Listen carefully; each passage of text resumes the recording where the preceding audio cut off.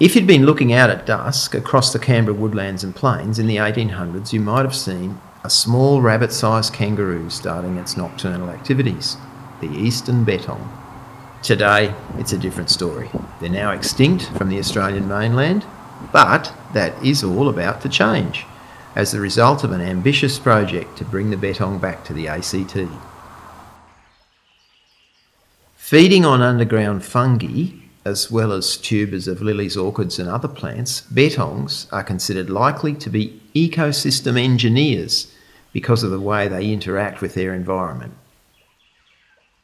Their foraging creates up to 3,000 diggings per hectare. The positive benefits on the soil, water and nutrients by increasing the soil's capacity to capture and absorb water have never before been measured. Their digging disperses the spores of the fungi that they feed on. These fungi enable eucalyptus and acacia trees to extract nutrients from the infertile Australian soil. They build densely woven nests made of dry grasses and bark, under fallen timber or among bushes and tussocks. An unusual feature of bettongs, unlike the larger kangaroos, they carry nesting material curled in their tail. Up until the turn of the 20th century, the eastern bettong was common throughout the southeast Australian seaboard, including the ACT. They became extinct on the mainland due to the spread of foxes, helped by land clearing and livestock grazing. They're now only found in the eastern half of Tasmania, the only place they exist in the wild. However, even there, they're now under serious threat because of the recent arrival of the red fox in Tasmania. The project to bring the bettong back to the ACT will help provide insurance for the population in Tasmania. The ACT Mulligans Flat Woodland Sanctuary encloses over 400 hectares of critically endangered yellowbox red gum grassy woodland inside a fox, cat and dog-proof fence. The aim is to restore the enclosed woodlands to pre-European condition by removing feral animals and reintroducing locally extinct species. It is the only sanctuary of this ecosystem type in existence. The bettong will play a special role through improving the ecology and health of boxgum woodlands in the sanctuary. A major research project involving the Australian National University and CSIRO has seen several steps taken to improve the boxgum woodland for biodiversity and will include a thorough scientific investigation of bettong ecology. Bettongs need open woodland with enough ground cover to build nests, as well as sufficient food, particularly underground fungi. Mulligans Flat Woodland Sanctuary and Tidbinbilla Nature Reserve have the right type of bettong habitat. With the predator-proof fence, the woodland sanctuary is particularly suitable for a new colony of bettongs in the ACT.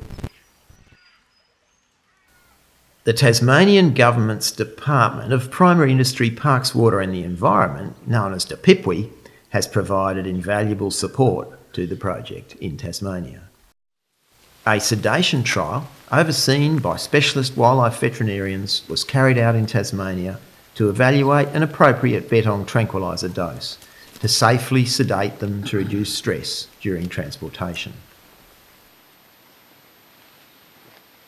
Special crates, safe for transporting the bettongs, were constructed to comply with air transport regulations. The first stage of the project is to establish a genetically diverse founder population in a large, secure enclosure at Tidbinbilla Nature Reserve. On a rainy day in late October 2011, the first 6 female bettongs safely arrived at Canberra Airport, met by a wildlife officer from Tidbinbilla Nature Reserve. Over the week, a total of 19 bettongs arrived, 15 females and 4 males. On arrival at Tidbinbilla, all of the bettongs had full health checks at the veterinary centre and were treated for any parasites or health problems.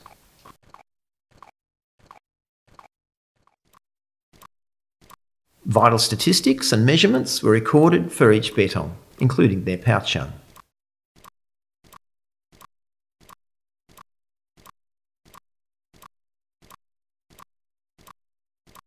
Once they sufficiently recovered from their travels, they were released into secure quarantine enclosures at dusk.